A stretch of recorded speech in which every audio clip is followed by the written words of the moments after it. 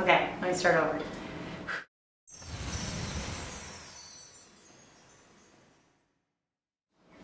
What's up guys, it's the Nail Polish Challenge, and today I am doing a very highly requested video. A lot of you guys have been asking me what is my nail care routine, so today I am going to talk to you about all the products that I use and how I use them. So I am not a professional, I am not a nail technician, I never went to school for this. This is just tips that I have picked up along the way being, you know, a self-proclaimed nail artist. So anything that I say, this is not any sort of medical advice. If it doesn't work for you, do not do it. I am not the, you know, voice of nail polish. So if you're unsure about anything, I would say either look it up, ask your doctor, or go to a licensed nail technician, because I maybe don't know what I'm talking about. So, and I'm hilarious. If you guys hear eating in the background, it's my boyfriend, because he's sitting here eating dinner while I'm filming this. That's how much I love you guys, because I am making him sit there in silence eating his dinner while I film this for you guys. So I want to start off with one super important tip. I'm not sure how many of you guys use base coat in your manicures, but that is extremely important to keep your nail protected, to keep your nails from staining, and basically to just keep your manicure lasting a really long time.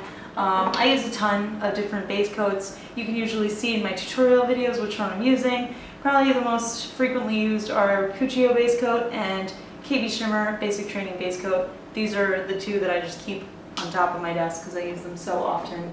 Another tip that I have for you guys is to never cut your nails. Seriously, never cut them. I have not cut my nails in over 4 years, and I know that sounds absolutely crazy, but the reason that I don't cut my nails is because I file them. I use this Tropical Shine nail file that I buy this from Sally Beauty Bar. I get this from Sally's. The one that I use is 400 and 600 grit. The higher the grit, the finer it is, which means it's going to be easier on your nails. Those ones that you see that are like those little drugstore ones with like the brownish filing board on the back, those are 180 grit, and those are actually not that good for your nails. What you want to get is a higher grit one, at least 200. If you have acrylic or gel nails, the 180 is fine, but that is not meant for natural nails. If you want to sand something with it, you can totally use those for it, but otherwise I would not use them. I buy these for like $1. If they sell them online, I'll put a link in the description, but I love this one. I've been buying this one for like years. You can also, I know a lot of people use crystal nail files, and I think those are also really good, but I don't have one at the moment, so this is what I've been using. So the next nail care product that I absolutely love using is this Blue Crust cuticle remover, and I know it sounds totally scary, but another thing that you shouldn't cut is your cuticles, so don't cut your nails and don't cut your cuticles. What I do is I just pour this onto my nails, I let it sit for a little bit, and then after a few minutes I will take an orange wood stick, or if I don't have an orange wood stick handy, a toothpick, or I use these little like cuticle pusher things, which I'll throw on a close-up of these, and you just sort of push back your cuticles and you peel off away the dead skin. The next product that I love to use is Lemony Flutter Cuticle Butter. This is something that I get from Lush. I actually have 2 of them just because I use them so often. I keep one on my desk, and I also keep one by my bed, and I put it on right before I go to bed. This is like a really, really thick cuticle cream. I also actually use it in the winter. I use it on my lips, on my elbows, anywhere I really need a lot of attention, because it is such like a thick, creamy butter that it really like penetrates your skin and it gets you super moisturized. So this is something that I use all the time. If I have just swatched a bunch of polishes and my nails are super dried out from all the acetone, I will use this. So you guys might have noticed that in a lot of my videos, as I'm painting my nails, you can see that they're all super dry.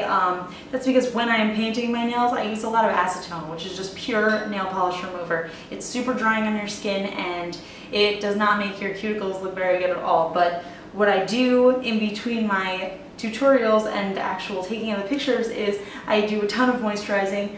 One of the products that I just recently started using, because I just got it, is Simply Pure Hydrating Oil, and it comes in this nifty little pen, so you just screw the cap and you paint it sort of onto your nails. It's got like this little bristly brush, so you use that and I put that over my nails before I take my pictures. I let it soak in, and then my cuticles look really nice after.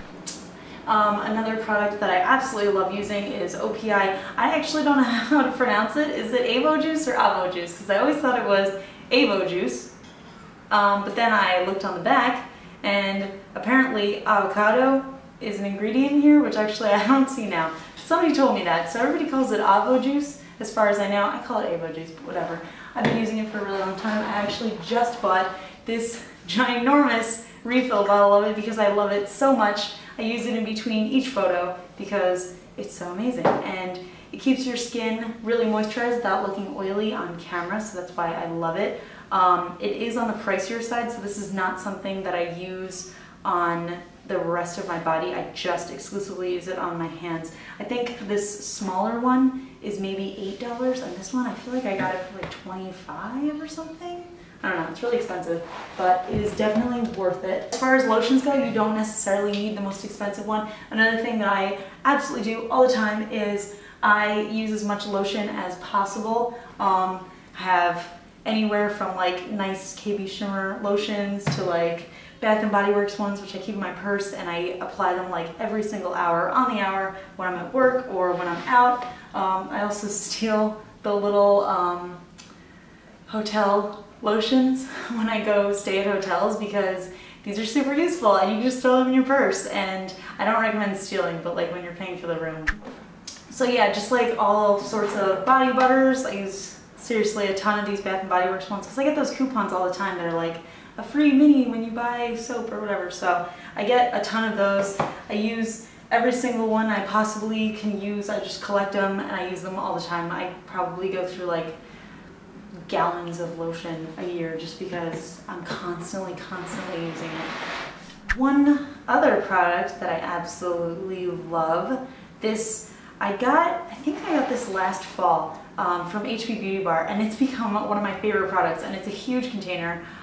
This is Cuccio brand cuticle conditioning oil, and you guys know from my haul video that I am obsessed with Cuccio lately. I don't know, it's just such a good brand. Not a lot of people know about it. I'm totally obsessed with it. They have this cuticle oil. They have a bunch of different scents. The one I have is milk and honey, which smells so good.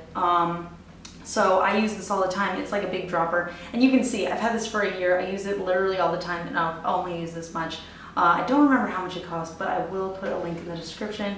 Basically, it's just like an eyedropper, and you put like a drop on each nail, and then you let it soak in, and it keeps your nails so nice and smooth. And even when I have like these little cuticle oil pens, what I love to do is I use this and I fill up the pens with it, so you can refill these. I'll put a link in the description if you guys have these pens. I have them from like KB Shimmer and Cirque and other brands that, you know, make these cuticle oil pens, so it's really useful to have a big container where I can just refill them. So I'm sure once I'm done with this one, actually I kind of like this one, I might have to buy another one, but once I'm done with the pen, I'll definitely be refilling it with my Cuccio cuticle oil because I love it.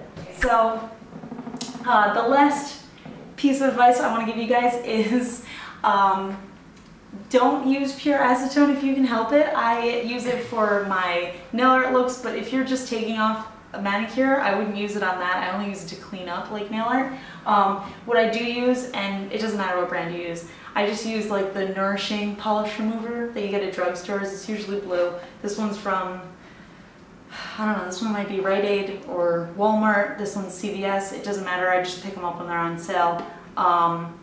The blue one's got vitamin E, so supposedly it softens your cuticles. I can tell after I use these that they are not as drying as pure acetone, obviously, because that is super strong. So I would just stick to using those. That's what I use when I'm removing my nail polish. So that is it. If you guys are interested on seeing a video on how I file my nails, because I know I got them straight across, a lot of people keep them round, I keep them square. If you guys are curious, leave a comment. I will make a video for you. I have a ton of other exciting stuff coming up. If you follow me on Instagram, you saw that I just posted a new challenge that I'm going to be doing with my friend Wondrously Polished.